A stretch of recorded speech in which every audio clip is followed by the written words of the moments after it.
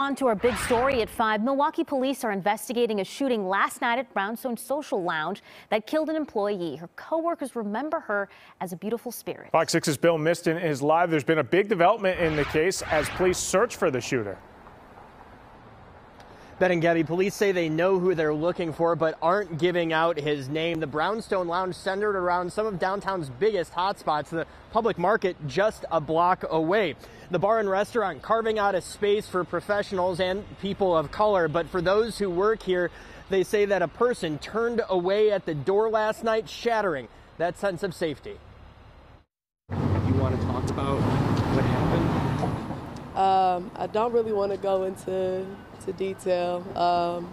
Still a bit of a shock, completely unexpected. This is not typical for our establishment. Jonna Moore is the general manager of Brownstone Social Lounge. She says Crystal Tucker, the 31-year-old woman who died Thursday night, wasn't just an employee.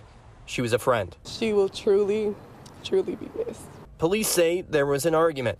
Brownstone employees turned a man away at the door. The bar doesn't allow people younger than 27. It was important for us to create a space where we made sure it was a mature crowd, especially after a certain time of the day. Police say the man shot 3 employees. 2 are now home recovering, mourning their coworker who didn't get that chance. And it's very hard to accept the fact that she's gone.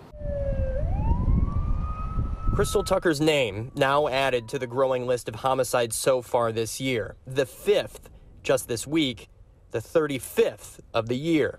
Now the place that was thought of a safe space is closed. Just as a community, we have to figure out a way to do better and to come together. And those employees coming together at this hour as the Brownstone will remain closed as they work through their grief. Moore says that the business will consider changes in light of this incident, but even then it's unclear what changes could be made to have prevented this from happening. Police asking if you know something to give them a call. Reporting live in Milwaukee, Bill Miston, Fox 6 News. Let's hope police make an arrest soon. Bill, thanks.